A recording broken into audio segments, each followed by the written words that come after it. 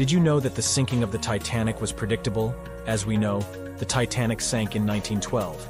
But before that, there are people who write about a sinking ship.